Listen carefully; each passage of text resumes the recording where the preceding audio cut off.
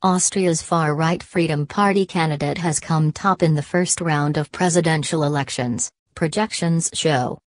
Norbert Hofer has about 36% of the votes for the mostly ceremonial role, not enough to avoid a runoff in May.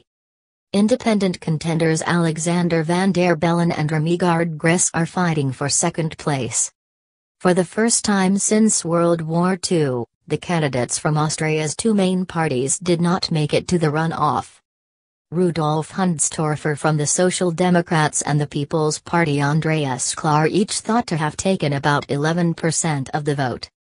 Both parties have governed Austria for decades, either alone or in coalition.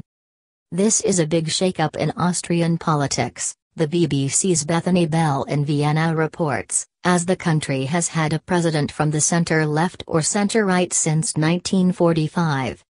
The clear victory of the far-right candidate reflects widespread discontent with the status quo, as well as concerns about immigration and the economy, our correspondent says. Support for the Social Democrats and the People's Party has been falling in recent years.